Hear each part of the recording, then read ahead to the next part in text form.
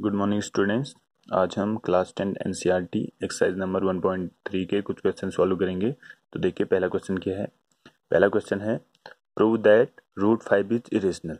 ठीक है, हमने क्या प्रूव करना है कि रूट 5 क्या है, एक इरेशनल नंबर है। इरेशनल नंबर होता है अपरिमेय संख्या, कि हम अंडर 5 एक है पर अपरिमेय संख्या है, हमने सिद्ध करना है। तो उसको प्रूव करने के लिए हम क्या मानते हैं, late assume root 5 is rational. हम सबसे पहले रूट 5 को क्या मानते हैं, एक रेशनल नंबर मानते हैं, यानी कि परिमेय संख्या मानते हैं। फिर देन वी कैन राइट, उसके बाद हम उस रूट 5 को क्या लिख सकते हैं, ए अपॉन बी।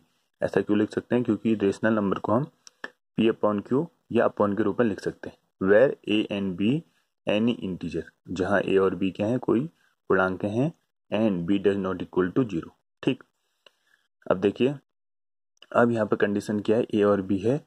तो suppose A and B have a common factor other than 1, यानी कि ए और बी का एक के अतिरिक्त कोई भी कॉमन फैक्टर नहीं है।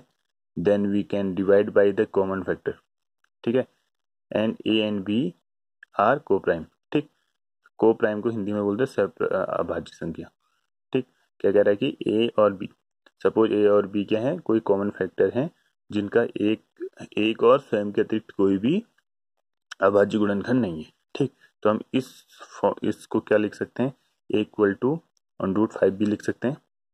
ये देखो, यहाँ आपने यहाँ से क्रॉस मल्टीप्लाई किया तो ए इक्वल टू हो जाएगा ऑन रूट 5 बी। अब देखो क्या करना है, दोनों साइड स्क्वायर कर देना है। स्क्वायर किया। अब देखो यहाँ पर समझने वाली बात है, therefore A square is divisible by 5, यानी अब देखो यहाँ इनटू में 5, यहाँ इसके अपॉन में आएगा। अगर 5 ए स्क्वायर को डिवाइड करता है तो वो ए को भी डिवाइड करेगा। यानी जैसे कोई संख्या है, किसी संख्या को का स्क्वायर अगर किसी से डिवाइड होता है तो वो संख्या भी उस संख्या से डिवाइड होती है। ये कह रहा है therefore A square is divisible by 5, then A is also divisible by 5, यानी उस किसी नंबर का स्क्वायर अगर किसी नंबर से डिवाइड होता है तो वो नंबर भी उस नंबर से डिवाइड होगा।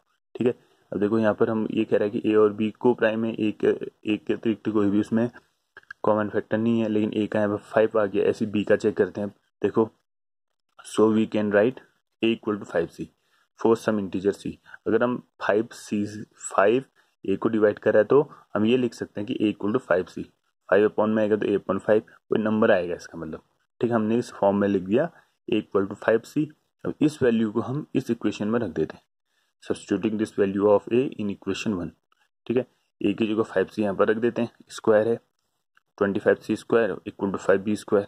अब 5 से 25 5 बाई डिवाइड हो जाएगा तो बी स्क्वायर क्या आ जाएगा, 5c स्क्वायर आ जाएगा। अब देखो क्या कह रहा है, अब यहाँ पर ये 5 भी बी स्क्वायर को डिवाइड करेगा 5b स्क्वायर को, तो 5b को भी करेगा, जैसे ए के साथ कंडीशन हुई थी।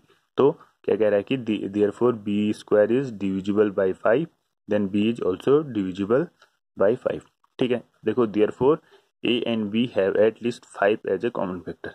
अब यहाँ पर क्या आ गया है कि ए और बी का 5 कम से कम कॉमन फैक्टर आ गया, जो कि ऊपर कह रहा था सिर्फ एक है, लेकिन यहाँ 5 आ गया।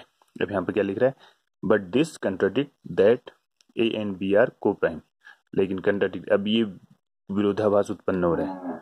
ठीक है, यहाँ विरोधाभास उत्पन्न हो रहा है कि ए एंड बी आर क्या है, को प्राइम, क्योंकि ऊपर कह रहा था ना को प्राइम में एक के अतिरिक्त कोई अभाज्य गुणनखंड नहीं है, लेकिन यहाँ 5 आ गया है।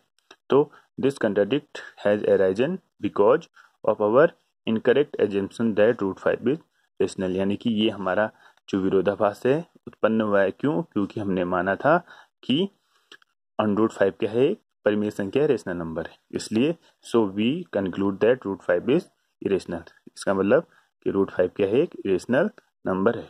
इस तरीके से हम क्वेश्चन नंबर 2 करते हैं। देखो इसमें क्या एजम्पशन करना है, prove that 3 + 2 root 5 is irrational. अब इसको हमने इरेशनल दिखाना है, तो इरेशनल दिखाने के लिए वही, इसे हम पी अपॉन क्यू के रूप में पहले रेशनल नंबर मानते हैं। ठीक है, और जहाँ पी और क्यू क्या होंगे, कोई को प्राइम नंबर होंगे। को प्राइम मैंने आपको बता दिया जिसका एक के अतिरिक्त कोई भी, एक और स्वयं के अतिरिक्त कोई भी फैक्टर नहीं होते। ठीक है, और यहाँ पी अपॉन क्यू के रूप में लिख दिया तो Q does not equal to 0 होना चाहिए। ठीक है, और अगर ये रेशनल नंबर है तो इसे हम अपॉन के रूप में लिख सकते हैं। देखा हमने अपॉन के रूप में, इसको 3 को इधर ले जाओ, एलसीएम लो, 2 को अपॉन में ले आओ, तो ये आएगा हमारे पास सॉल्व करके से।